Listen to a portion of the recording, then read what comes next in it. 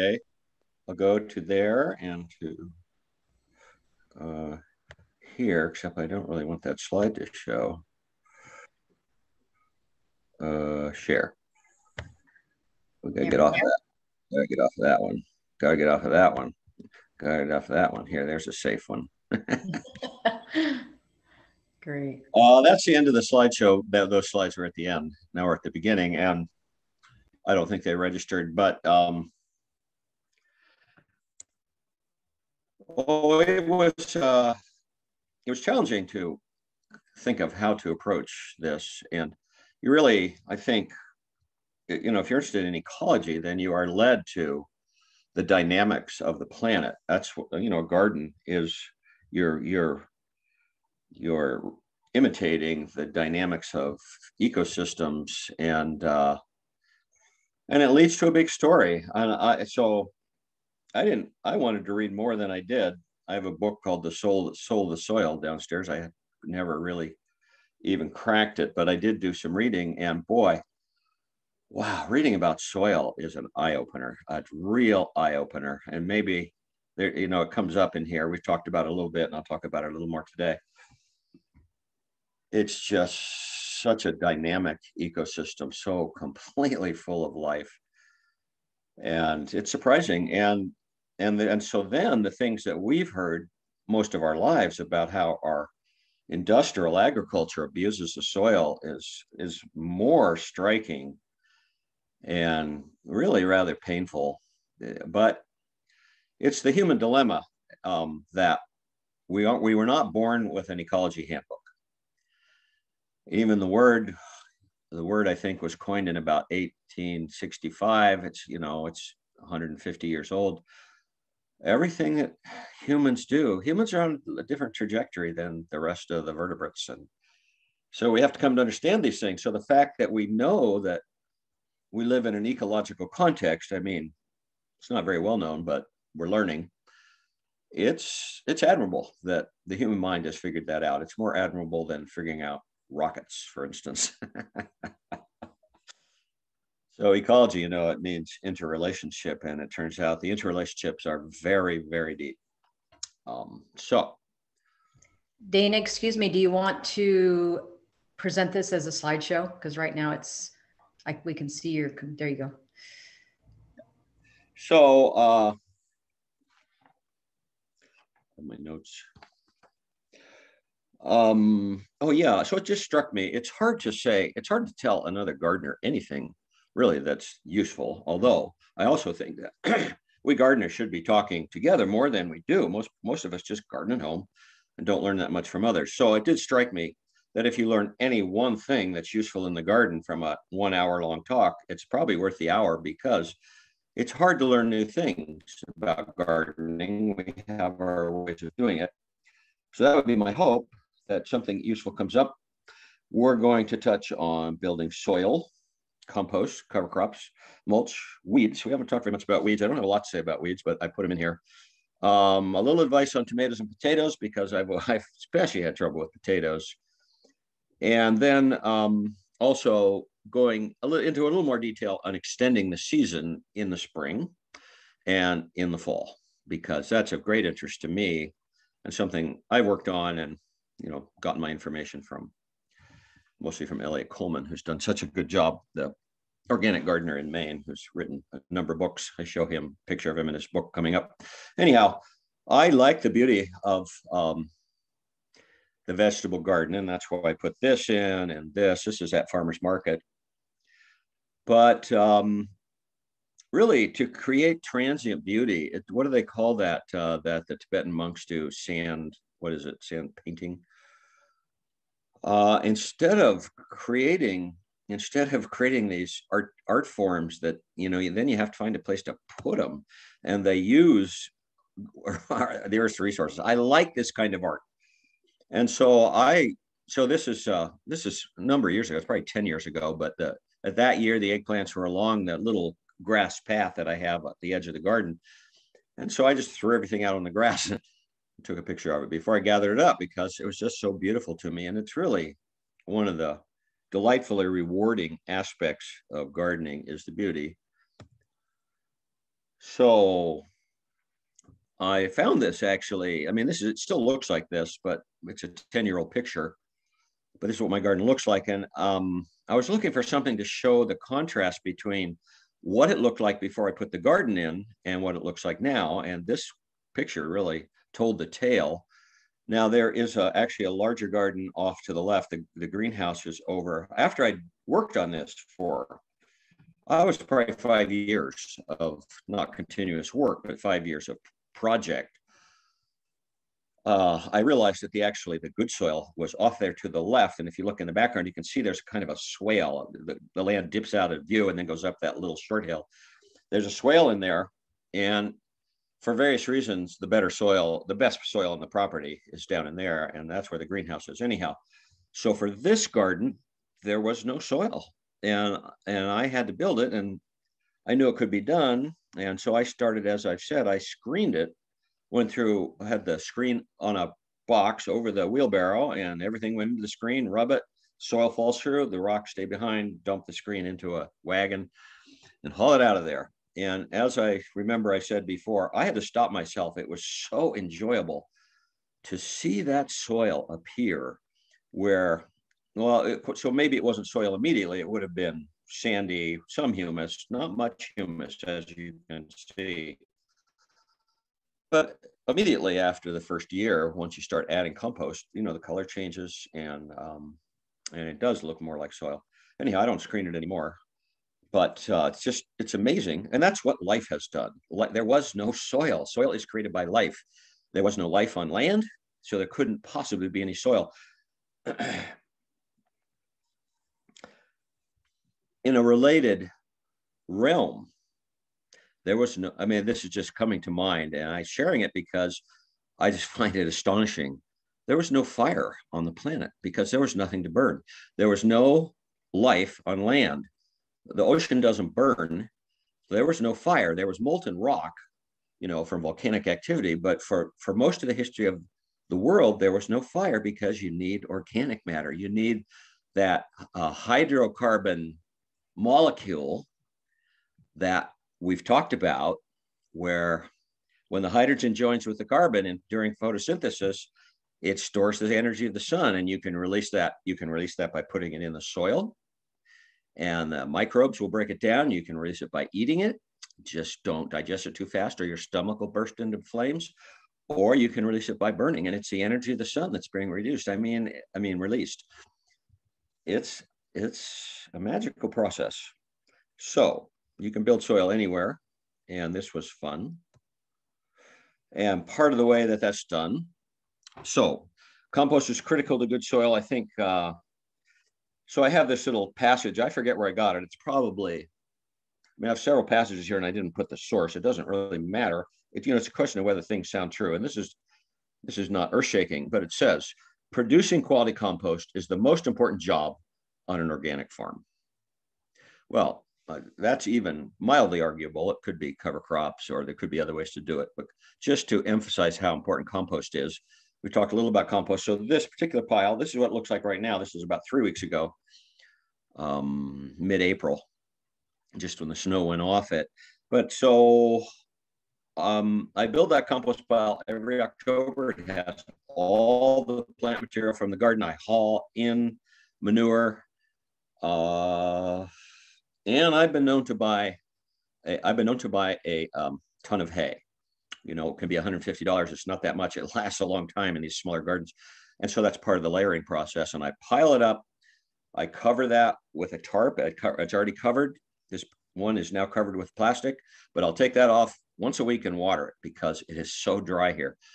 We live in a semi-arid environment. You can't have it dry out. So I think I have a list coming up, just 3 things you need, but it needs moisture. So that compost on the left was thrown out. That was in there for a year. Most of the compost I already put in the garden in October, and that, I can easily use that up. And there's another one of these out at the greenhouse garden. Compost. It's just important. It's like taking rocks out of the garden. This is pleasure.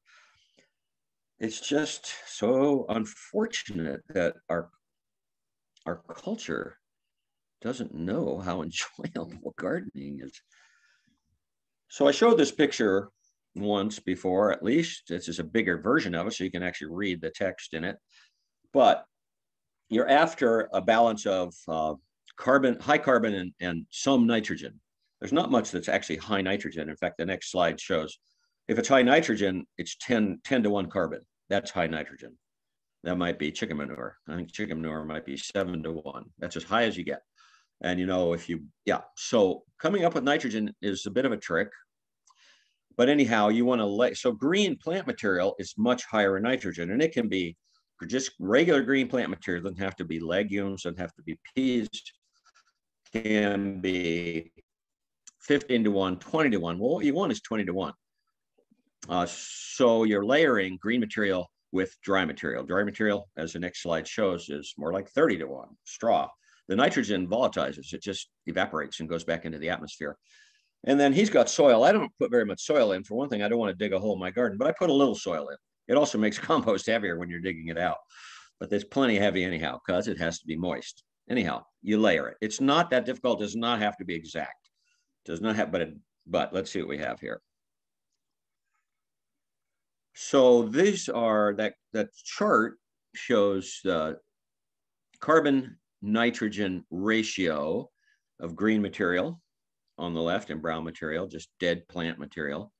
There were a couple of things that were interesting to me. One is halfway down the green side is grass clippings, 25 to 1. 25 to 1 is a perfect ratio. And it's like, where did that come from? Well, where did all of these rules come from? Why are electrons attracted to nuclei, and why do they want their shell? It's just, there's a structure to the universe. And that's just the way it goes. And so this particular, what I'm bringing up here is, where does this ratio come from? 25 to 1 is a perfect ratio. Why? Because that's the way it exists in the natural world. And that's what bacterial decomposers adapted to over time, is this ratio that tends to show up in the natural world. So what struck me about grass clippings, I do mow. I have a strip around my garden and a little other bit of other stuff. And I empty that basket and dump it in front of the compost pile. And when I go to move that, say 5 days later, and throw it on top of the compost pile, it's already decomposing. It's white, moldy, and hot if it's a foot deep, It's just because the ratio, it's just evidence of how useful how appropriate that ratio of 20 to 1, 25 to 1, 30 to 1, again, doesn't have to be exact. But look on the right side, the brown material. Why don't you want to put wood chips on your garden? Well, the ratio is 70 to 1. There's no nitrogen in it. And it will start to decompose at the surface of the soil, but it will take nitrogen out of the soil. Now wood chips some people swear by wood chips. Wood chips are not a sin. Wood chips are organic matter, and they will break down and they will improve the soil, but it'll take time.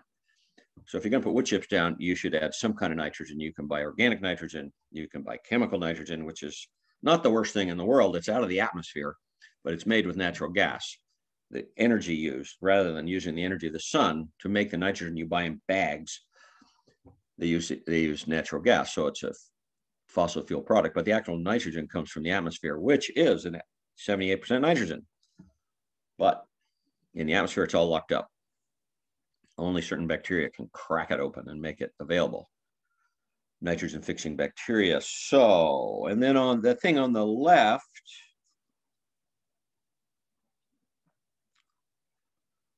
(25% and 75%). That's not the ratio you want. I forget exactly what they mean by 25% there. But green sources like grass clippings are already high. They're perfect, as we have said. If you're using brown sources, then you need an addition of nitrogen.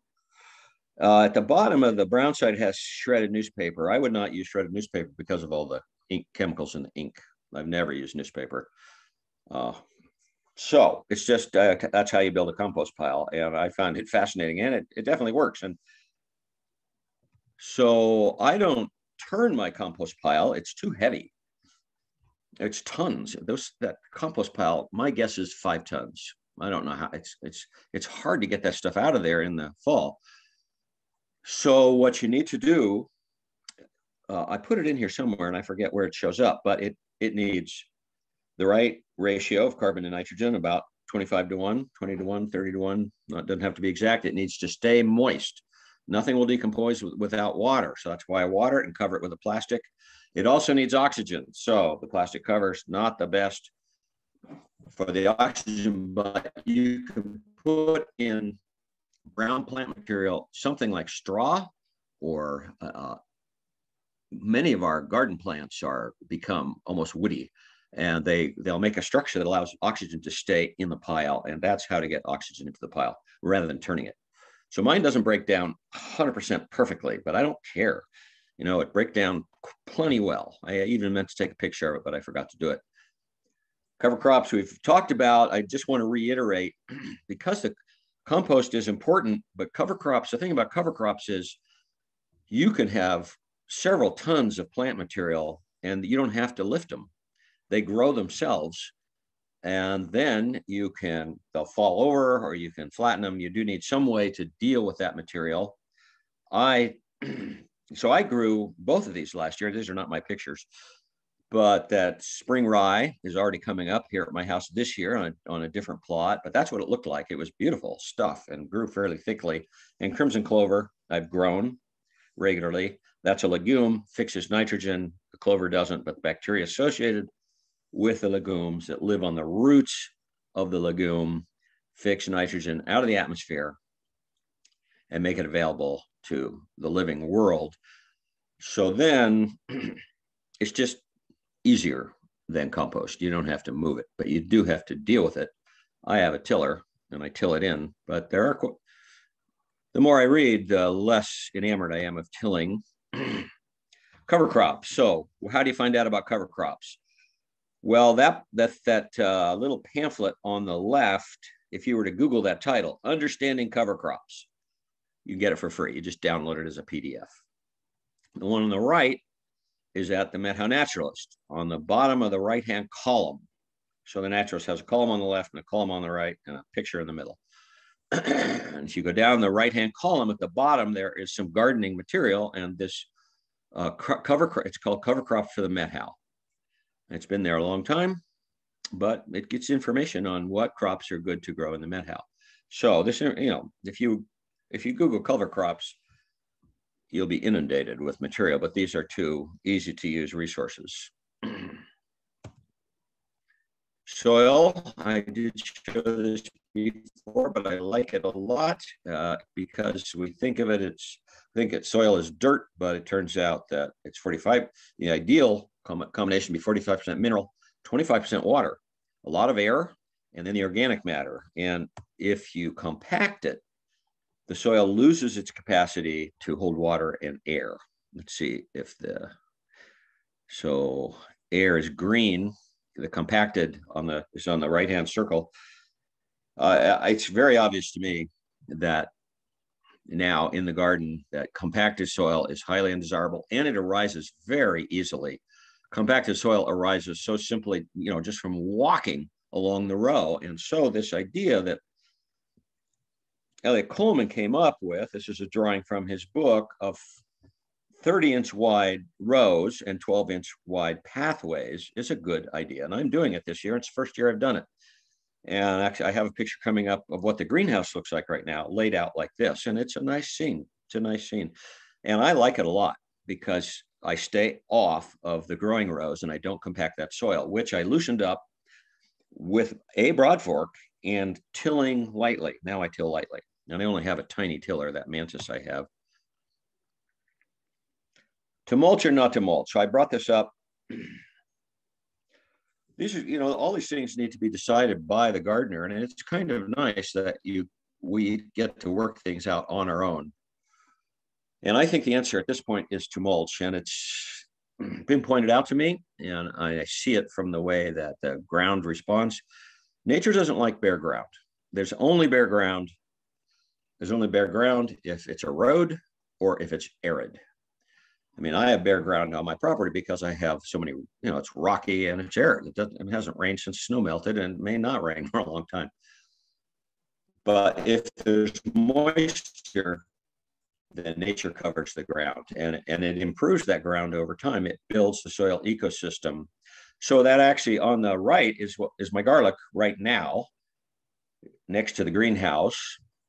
And I mulched it in the fall with the wheat stubble that I had left over from that wheat crop that I grew, because you plant garlic about October 1st. Could be a little earlier, could be a little later, but then it's 2 inches down. And then if we get 0 degrees and no snow, it could harm the garlic. And so I always put a fairly thin mulch over the garlic. Now, the disadvantage to mulch, 2 disadvantages that I'm aware of, maybe 3 disadvantages. One is if you don't mulch deep enough, it makes it very hard to weed. The weeds come up. If the mulch isn't 6 inches deep, weeds will come up through it. If it's 2 inches deep, you can't use your hoe. It's very frustrating because the mulch blocks it. You have to pull every weed out by hand. The organic matter, as we mentioned, this with wood chips, organic matter will start to take nitrogen out of the soil. Not in a big way. It's just something to be aware of. You might want to have good compost in the soil that has some nitrogen in it if you're going to use a mulch. And there might be weed seeds in the mulch. Last year was a minor disaster. I mulched with the hay that I bought. I mulched the garlic with the hay that I bought. It's full plantain. I'm still pulling now I'm pulling plantain out this year, even in the greenhouse where I didn't mulch because weed seeds get around. Now you can see there's something coming up in the middle of that garlic row. It's wheat. I mulched with my wheat. I'm getting wheat. Well, that's easier to pull out. I'll get it out of there, but plus and minus. The huge advantage, 2 huge advantages is, one is you are adding organic matter to your soil. You didn't have to compost it. It will break down over the course of the summer. And it reduces the stress on the plants. And that is coming up here. That's important. Plants do not like to be stressed. They like it even less than human beings. And the less the plant is stressed, and that's what I'm speaking of, is less change in soil temperature, the molt, and less change in moisture. That's really important. So advantages and disadvantages. I'm going to buy a ton of hay and mulch this year. And it's a lot of work, actually, getting that mulch out there. Also, you can't mulch too early. You can't put the mulch down in May unless it's garlic. Garlic grows in cool weather. But if you need the soil to heat up for tomatoes, you cannot put that mulch down until, I wouldn't put it down until July 1st. Till the soil heats up. Weeds. I actually Googled that line, what to do about weeds. I just wanted to see what they had to say. And in pictures, I guess I wanted some pictures of small weeds, and all I got was marijuana. I thought that was funny. Everything, there were like 100 pictures of marijuana, no weeds. And then I remembered while I was working on this last week, Chase was out in the greenhouse weeding. What a perfect opportunity. So I went out and I took a picture of the bucket, and it didn't turn out quite the way I wanted, partly because it has beets in it. What I wanted to show is you want to get the weeds when they're small. That's what to do about weeds. Get them when they first germinate. Spend a half an hour a week weeding your garden and you won't have any weeds. It's really the way to do it. Now, the beets are in there because, remember I said, and it's the case, wheat seeds, I don't know why they do this. I should figure it out. They have 2 or 3 seeds in that little, what looks like a beet seed. What looks like a beet seed is 2 seeds or 3 seeds. So they come up together. Well, you can't have 3 beets growing together. You have to thin them. So Chase was thinning them. That's why there's beets in there. But otherwise, we're getting those weeds are 1 inch tall, and we're getting them out of there. And then the beets now, there's a picture coming up. The beets, that particular beet row completely covers the soil. There'll be no more weeds. Also, tools for weeding. I really like the stirrup hoe. I use it all the time. And I like the wheel hoe. I don't use it as much, but it's very handy, like in the corn rows. Super tool, super expensive, but you only buy it once. It's like $250 for. Okay, what are the options for weeding? I forget where I saw this. Some program I watched, and it was a video, and I grabbed these 2 pictures. This is Roundup. This is a carcinogenic chemical that we spray on our soil. It's just crazy. Glyphosate is Roundup. We're just crazy to do this when it's a pleasure to do these things organically. So don't use Roundup.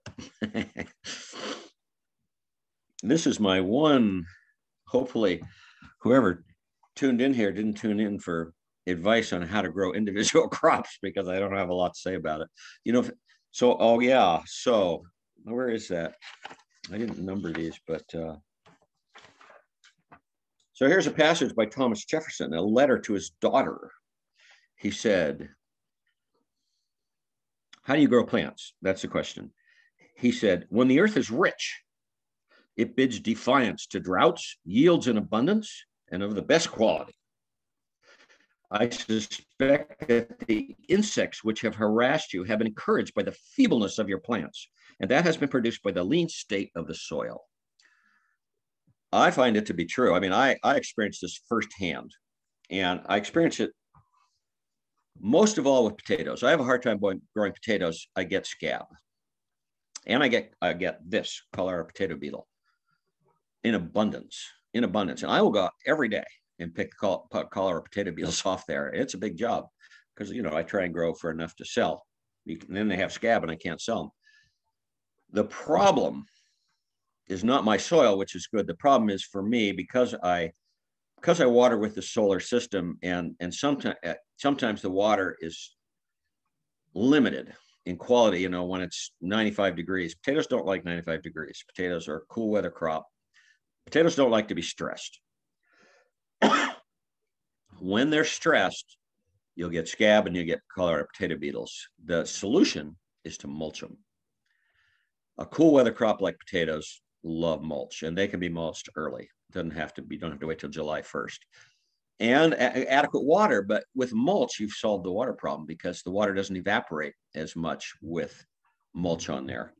So the problems that I've had, so last year I noticed that so distinctly. I have been tortured by the Colorado potato beetle, and I had these beautiful potato plants last year that just were so healthy and grew, you know, 2 feet tall and bushy, and there were no Colorado potato beetles on because the plants were happier. And I did mulch them, and they had adequate water. The same goes for tomatoes, and I put them in. Well, I thought that was an interesting graphic. That I've never actually done that. Plant the tomatoes horizontally. I'm sure you know that when you plant tomatoes, you plant them up to the first true leaves, and the whole stem below that will root. And so you get a larger root system, but I hadn't thought of planting them horizontally. So here's your tip that you're getting from this video. Plant them, you know, you can lay the bottom part of the plant out horizontally, and the whole thing will root more effectively probably than putting it straight down. So I've had problem with blossom end rot. The bottom of the tomato gets a rot spot on it, and it'll of course ruin the whole tomato. And once again, I've learned the problem is stress. For me, it's a problem of keeping enough water on there, and the solution is mulch. You can't mulch tomatoes too early because they need warm soil. Once the soil's warm, you can mulch them. They still need water, but they don't need as much. So that's my advice for those two crops. Mulch, mostly mulch. So extending the season. We've talked about early spring. We haven't talked about extending it in the winter, which is in the fall into the winter. But this is a review of spring. So I took this picture. I would say this is about February 27th, and there's ski tracks there. I ski. The only way out there, the snow is 2 feet deep. The only way out was to ski. There's a little lump. You can't really make it out in front of the greenhouse, and that's the mulch, the compost that I dumped there in the fall. I've done this many times, so it's buried in the snow. So I just dug it out. I went into the greenhouse. There's no snow in the greenhouse. You can see it piled up outside the greenhouse in that picture. And I started working on the soil on February 27th, February 28th. It goes up to 70 in there when the sun comes out. You know, it's 25 outside and 70 in the greenhouse. We're composting the rows. These are wider rows laid out in Elliott Coleman style. And then we planted, and I had no water. The water line's frozen until the snow melts. And so I showed you this before, but I think it's very amusing. We watered with snow, and it worked fine. And then we covered everything, that picture on the left, with row cover cloth, which moderates the environment. And Elliott Coleman says you change your growth zone by 3 zones. So Methow is often said to be zone 4. I think it's zone 3. Because I bought zone 4 plants, and they've died many times.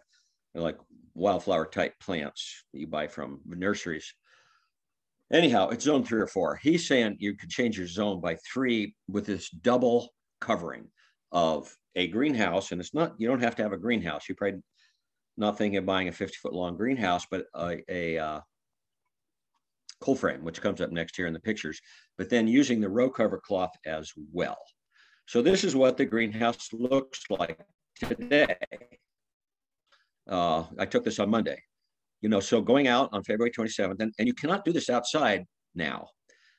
This plants are, I'm eating salads now. I'm thinning the lettuce and thinning the beets and thinning the spinach over there on the left and eating salads. So I'm extending my season, into April. And I have a few things planted outside and they haven't grown an inch outside. They will now though, with 70-degree weather. You don't have to have a greenhouse. You can use cold frames, and you can buy a cold frame or you can build a cold frame, and they're easy to build, although I have not built one. And I have, so that upper left is called a Jewel. It's just a brand name. And I have 2 of them. And the next slide shows mine. And then I saw that I was Googling it for these pictures, and I see there's one called BioStar. It's the same thing. They're easy to find. They're somewhat expensive, but I've had mine for 20 years, so I might have paid, I don't know what they were. I don't remember. $60. I don't know what they were. They're double-walled polycarbonate, double-walled. So they're insulated. Here's the thing. They have automatic lifters. That little metal device in there is heat activated. I don't know how it works. They say they have paraffin in the little black cylinder. It expands when it heats up. It pushes the lid up. The plants love it. The plants just love that low stress, moderated temperature. The problem with a cold frame is if you don't lift the lid, it'll go up to 100 in there and it'll kill everything. So the homemade one, you have to go out and open it. So these things, these lifters, I remember they were guaranteed. I bought one extra one because they were guaranteed for 3 or 5 years.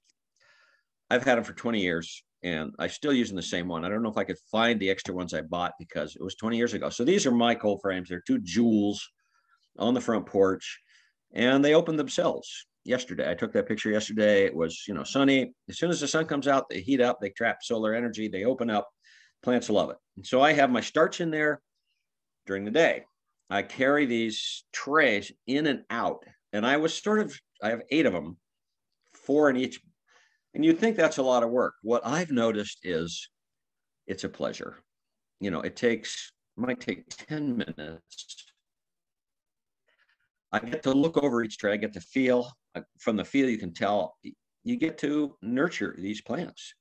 And I've, worked on them a little bit. I actually pricked out a few plants where two eggplants came up in one container and none came up in another container. They use that word, prick it out. And I picked it out with my pocket knife and I put it in the other one and it did fine. So I get to work on these plants. I don't mind it in the slightest. And so they're out there right now. The lids are probably up and I'll take them back in tonight. It's like taking rocks out of the garden. It's fun. So this is another way to moderate the climate. And this is one that I don't recommend so much. But this particular one, this low tunnel, the one in the upper picture there, is actually covered with row cover cloth instead of plastic. I've always tried plastic. And so there's one problem is that you can't keep it up all winter. So this is a picture of me 10 years ago. I wanted to plant early. I probably didn't even have the greenhouse. And so I had to dig it out. I don't do that anymore. The plastic is very hard to keep in place. The wind just rips at it and it's hard to keep in place. Row cover wouldn't be simple, but the problem with plastic is, as with the cold frame, it heats up too much. It gets too hot in there as soon as the sun comes out. And so you have to baby it all day long. And then the wind comes up and blows it away. I've had those things, there's rebar stuck in the ground and those poles go into the rebar. And I had the whole thing blow out. So I don't really do it too much anymore, but I've been known to put them inside the greenhouse and they work great in there because there's no wind. So extending the season into winter.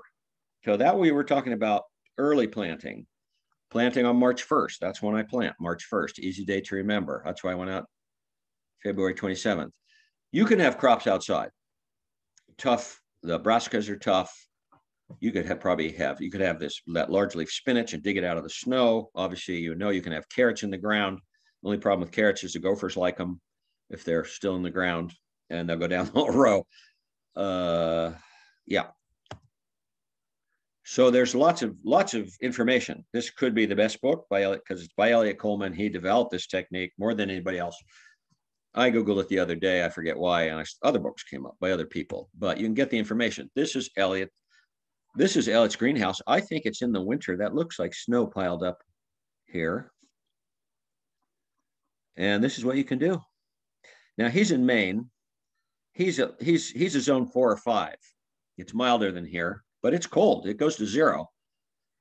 It doesn't go much below 0 here anymore, really. Coldest at my house this winter that I remember was 7 below. You can grow these crops with double insulation. You can grow these crops. I forget where we go. So it's just reiterating, you can have things outside in the snow, go out and get them. Cold frame doesn't have to be a greenhouse. Cold frame is not so hazardous later in the year. It doesn't get so hot. As I said, a cold frame in the spring, like now, you need to be there to open them or they'll fry everything. What else? And so this is a greenhouse, and this is Elliot Coleman's, and he's got his row cover cloth rolled up there. I think I have a picture coming up of how he does that. When do you plant? If you want to plant, Elliot Coleman says, and I have found it to be true, the challenge with planting for winter is the timing. You have to get the timing right. So August 1st is a good date to remember.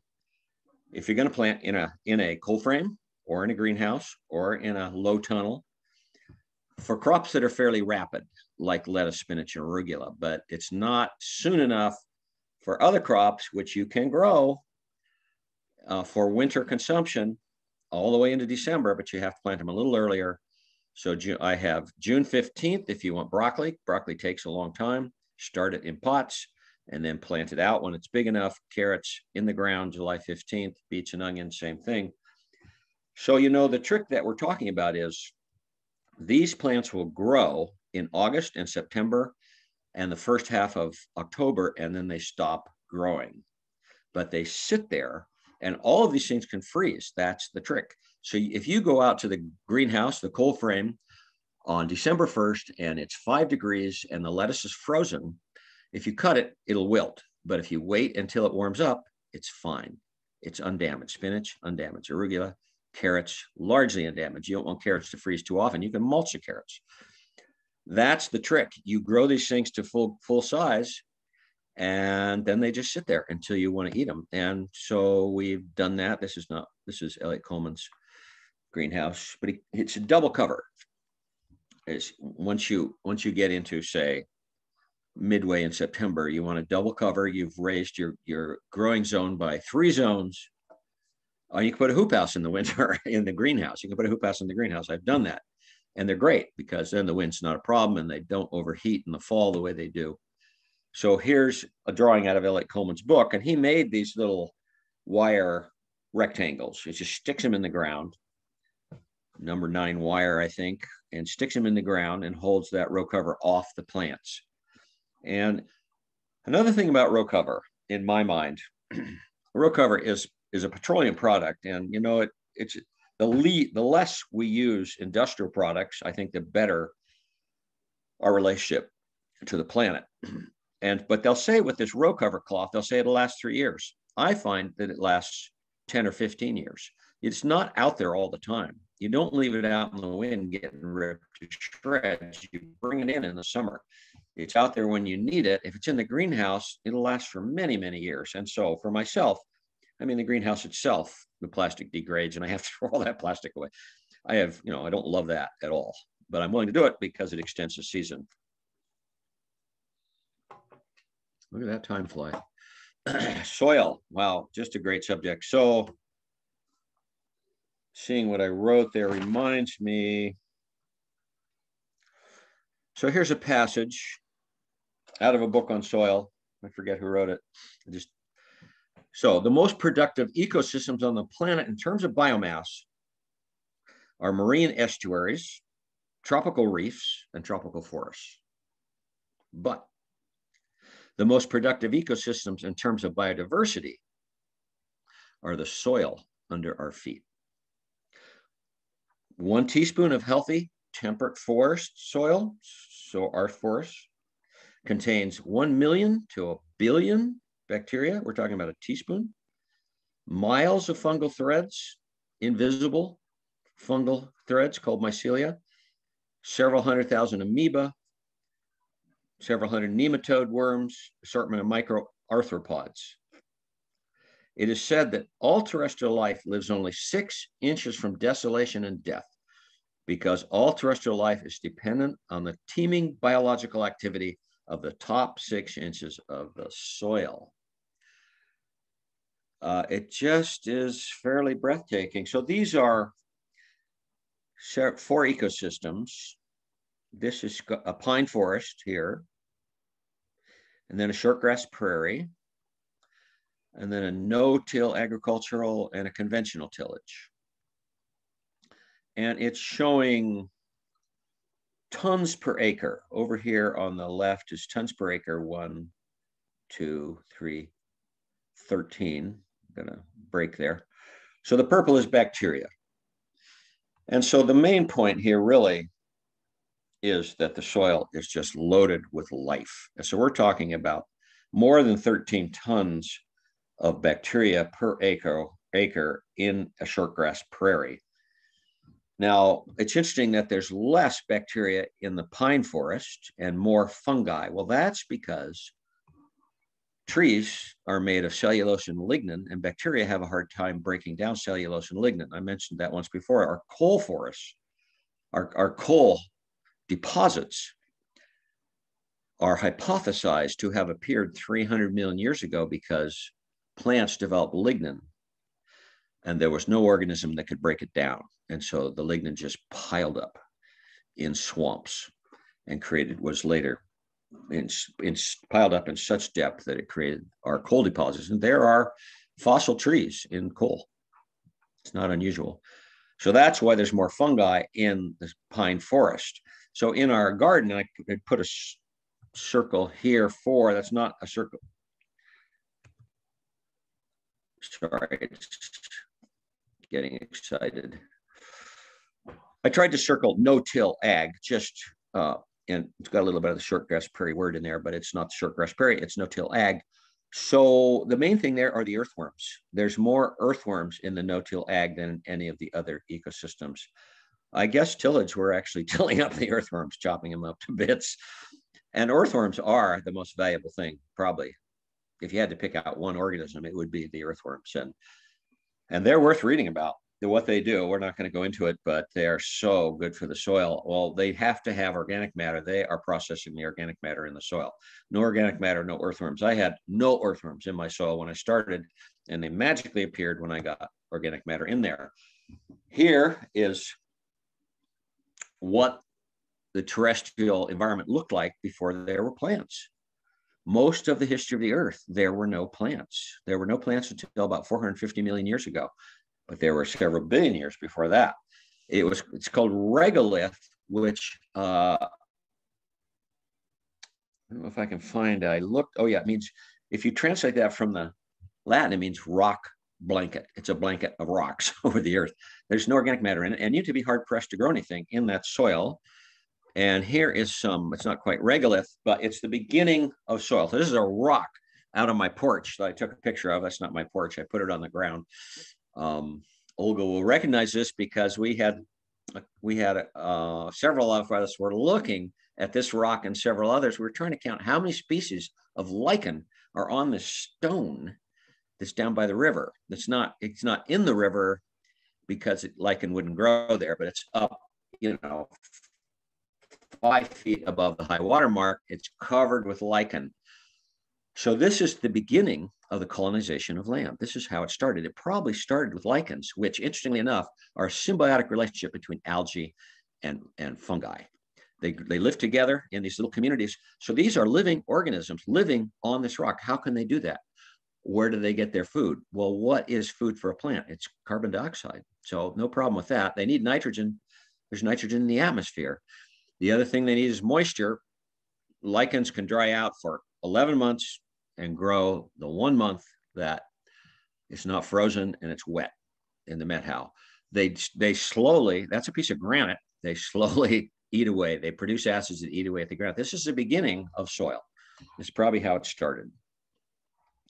But it progressed through the process of photosynthesis. This is an artistic rendition of the power of photosynthesis, turning the energy wheel that creates organic matter. Starts out as glucose. We've talked about that. I like that picture. And this is what we get, from the process. This is what has evolved from the process of photosynthesis. Plants contain the energy of the sun and the elements from the atmosphere. It's worth reflecting. I've emphasized that. We are near the end here and slightly over time, as usual. But this process, this is what, so there's a skeleton there, several skeletons, so we don't like to see skeletons. But what we're talking about is a process of life and death. What is humus? It's dead plant matter. What do plants have to have in the soil to grow? They have to have organic matter. The organic matter has the energy of the sun embodied in the chemistry of that plant material, that dead plant material. And that energy of the sun feeds the soil ecosystem, which then breaks down the plant material and makes it available to living organisms. So it's a built-in cycle of life and death that makes us uncomfortable. And I think it's worth reflecting. I don't know if there's any way to get over it. It's not like we're going to get, like death is going to become popular.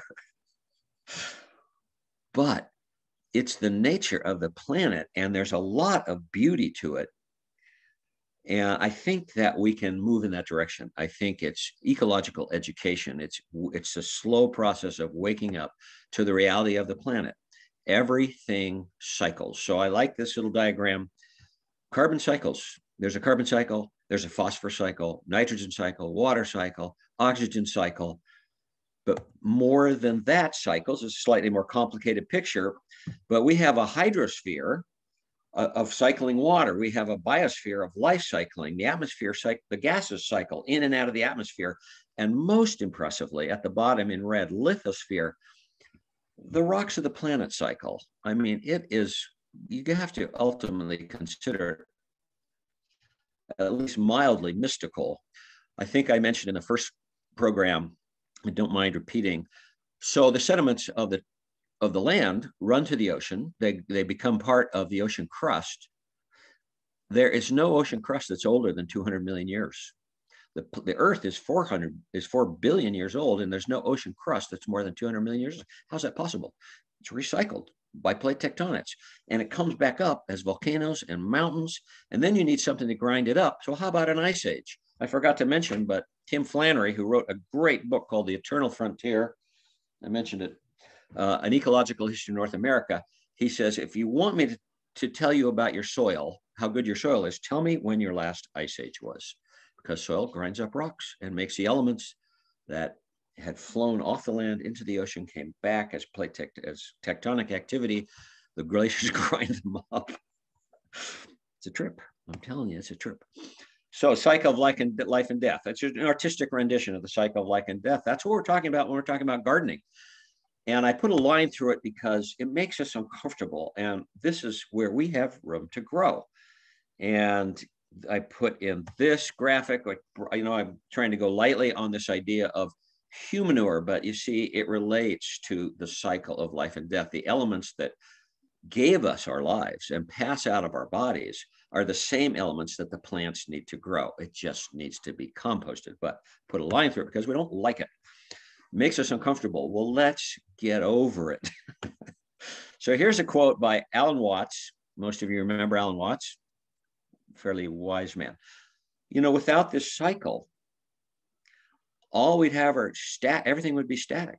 It would be like the surface of the moon. The Earth would be like the surface of the moon. We live on the most blessed dynamic planet, probably in the universe. It's very likely that we do. So this is the last slide, 2 quotes. And this is Michael Pollan. And I had a series of quotes, and this is my favorite one, actually, because it's so simple, straightforward. If we bother to try, that's an interesting way to put it, we can provide for ourselves without diminishing the world. Right now, we're taking a pretty heavy toll on the planetary biosphere, but we can learn. That's the assignment. Learn how to live on the planet without diminishing the world. And then as a slight joke, I like this passage here. I think I said it once before. To be happy for a week, get married. To be happy for a month, kill a pig. Why? Because then you'll have pork for a month. To be happy for a lifetime, plant a garden. That's a good quote. So that's it. Oh, except for the end. All those videos, you can search Methow at Home on YouTube. Thank you, Dana. Excelente. That was so great. Oh, I just have so many questions, but I know we have a lot in the chat box. So if we have time, or maybe I'll call you later with my questions. Okay, let's see if I can figure out this checkbook. What should you do with the extra rocks? Oh, you would ask me that. Well, what did I do with the extra rocks that resulted from screening? Can you people see those questions? I can. I don't know if everybody else can. What did you do with the extra rocks? The answer to that is they were, interestingly enough, they were all river rocks. I mean, not exactly river rocks. They were all rounded cobbles because all the Methow Valley is so heavily glaciated. I took them over to the edge of the river and dumped them in the river, which is illegal. And that's what I did. But I thought that's where they should be. It's in the river. So you would ask me that question, but at least I'm honest. Where do you get the green for the compost the first time before you have any plantings? Yeah, well, it is a challenge to come up with the organic matter for a compost pile, especially as the organic matter gets bigger. Well, you can buy, I meant to mention, you can buy compost, like if you're in the Methow at Cascade Pipe, for $120, you can buy 1,000 pounds of compost in a tote and put it in your little trailer and bring it home. And there are issues with it, but it's good stuff. The big issue is, as far as I know, it comes from Boise, Idaho. So you had to transport it about 800 miles. That's kind of weird. And it's, anyhow, you can buy compost. If you're just getting started, so just one answer to that, and not that you're going to go out and do this, but Elliot Coleman will grow a cover crop. He'll grow an annual rye, which I've come to like, and I showed a picture of annual rye, and he'll plant a legume under that, like that crimson clover. Well, legumes grow slowly, and so they like a nurse crop. So Elliot will go out with that rye will get 2.5 feet tall. It's beautiful stuff. He goes out with his scythe, and he cuts that spring rye, and that's his green plant material. He puts it on the compost pile, and then the crimson clover comes up. So you have 2 cover crops, but you've taken the first one off and put it on the compost pile. Well, you could do that. You don't have to have a whole field. You could do that in a plot in the greenhouse. You'd be improving the soil. You probably need a little more land. Now, if you live in the city, you might not have that available, but here, just dig the rocks out and you have, I've got 9 acres. It's just all covered with rocks. Different newspapers. Yeah, that's good. Some have more bullshit in them than others. Well, okay. I don't know if you can see that. 2 different newspapers like the New York Times, the Wall Street Journal, and the Washington Post have different carbon nitrogen ratios because some have more bullshit in them than others. So that is very funny. And it's true. We have been raking up wheelbarrows full of pine needles. Are they good compost? So they were on that list. And let's see, Louise, I can email that to you if you want that graphic I had of chart. And I remember pine needles they were something like 100 to 1. So they're high carbon. But I remember reading, we're hesitant to use pine needles because they're acidic. I read they're not that acidic. The problem with them is they're such high carbon, they don't break down. They need nitrogen. You can buy organic nitrogen. The problem is there's things like blood meal. I'm a vegetarian. I can't stand a blood meal. Or you can just buy nitrogen. Don't tell anybody, in a little bag. But you need to get if it's 100 to 1, that's too high. It just won't break down. Pine needles don't break down, and that's why. It's the ratio of carbon to nitrogen is not adequate to break them down. Is hay bale a good source of straw? Yes, very good. Although straw is better. Hay is hay and straw is straw. Straw is, wheat is wheat stalks, and they're hollow. That's the thing. Alfalfa hay is probably not hollow. So wheat straw is better in that sense, but it's going to be higher carbon ratio. So both are good. I would buy either one. I'd be happy to buy either one or get it for free. And there's spoiled hay around. I saw this pile of spoiled hay down on Benson Creek. It's half rotted, and I can't find the guy who owns it. And I want it. You just get eyes for this stuff. Holy grail of cover crops be the right choice of, wouldn't the holy grail be the right choice of natives? Are there natives? Yeah. So Robin, you may have asked that question before. I couldn't think of any natives that would be as good. It's because we're in this, what we want is abundant growth, and we live in a semi-arid environment. And so our plants are adapted to semi-arid environments. Now, one plant came to mind, and that's what we call Great Basin wild rye, that huge grass that grows in sub-irrigated places in the Methow and the swales. It'll grow more than 6 feet high. Well, give that a try. That might work. And, I know Rob Crandall plants it. I don't think it's hard to grow. So that might be the one. Great Basin wild rye. It's huge. Our water has a pH of 8.5. Wow.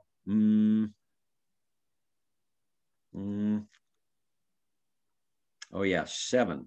7 is neutral. So 8.5 is acidic. Alkaline. Yeah. How do you combat this? Most plants prefer slightly acid, just below 7. 6.5, 6.8. That's what I read. Buffer it. You're going to have to add something comes out of a bag that has an acidic quality to it. I can't think of what that is. We can think of the base things like limestone. You can add limestone if you have too acid of a soil. No, there's sulfur granules that I buy. Yeah, I buy for my blueberries, my blueberries don't do very well, but you need to acidify the soil. Blueberries like 5 to 5.5, very acidic. You can buy it in a bag at the feed store, sulfur. And it'll say how much to add on the bag. I have row covers 30 years old. The Douglas squirrels love it. Do they chew it up? Yeah. So Robin is referring star cycle. Yeah. I put a picture of a fish on a bicycle, and then I decided it was too corny and I took it out. But fish cycle too. Salmon cycle. Great. So you said you bought a ton of hay. Is it organic? And how much is that? The ton of hay I bought was $140 from a place just outside of Winthrop, that guest house place. I forget what it's called. It was cheap because it had its small issues. I forget what they were, but he couldn't sell it to horse people who wanted it for horses. It had all that valerian seed in it. I probably won't buy hay from him again. I don't know how much hay is. It's not. It can be 200 a ton easily. I would pay 200. It lasts a long time in a garden. Even my big garden, that's a lot of hay. It's enough probably for 2 years of mulching because it comes apart. It's all compressed and you want it puffed up. You puff it up. That's the work. It takes time to break those bales apart, but it's worth it. So yeah, I saw a sign. It was hard to find hay in the fall. Oh, because of the fires. A lot of the hay went to the people who lost, I don't know if they lost hay or what, but I couldn't buy any in the fall, but I saw a sign up the other day, hay for sale. Anyhow, we got plenty of hay in the summer around here. Okay, well, I have one other really quick question. You said to plant broccoli, kale, and chard in pots June 15th. So why aren't you planting them in the ground? Well, you could plant them in the ground. I find them a little delicate in the early stage. And so if I plant them in a pot and I can take care of them until they're, just 3 or 4 inches tall, the way you buy them, maybe if you buy them in the pot, they do better. That's the only reason. If you can successfully And then you put them in the ground, and then you have them for the fall. This is for a fall, early winter crop. Yeah. You might get broccoli to head out in September, and then it'll stop growing.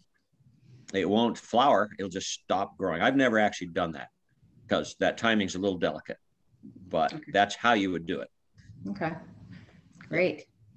Great. So, well, thank you. And thank you all for being here today. Have a wonderful sunny day out there. Wonderful sunny day. Yeah. Thank you for listening in and participating, and good to see everybody. And yeah, if you want to be happy for a lifetime, get out there in the garden, but you better do it before noon. It's going to be awfully hot today. And I've also convinced Dana to do a garden tour. So we'll keep you posted on that one. Yeah, that would be fun. In whenever, June's a good time. Garden probably looks the best in June. Okay. Yeah. Awesome. Great. All right. Thanks, everybody. Thank you, Dana. All right. Have a nice day. Bye. Bye.